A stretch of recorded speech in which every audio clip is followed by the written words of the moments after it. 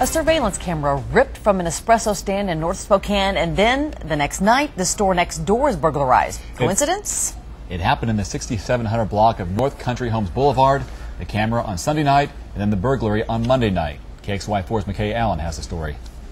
Now, there should be a surveillance camera right here at the Daily Habit Espresso stand in North Spokane, but instead, there's not a camera. That's because someone came up last Sunday and ripped it down. You can see clearly on the video you're watching a man walk in front of the camera a couple of times, then come back, rip the camera down. He actually cut the wires that was on Sunday night. Then Monday night, right next door at this thrift store, someone walked in between midnight and 8 in the morning and stole about $1,000 worth of jewelry. Now, the police aren't necessarily saying those two incidents are connected, but certainly there's some suspicion when right next door the camera's taken. Then the next night, someone breaks in and steals some jewelry.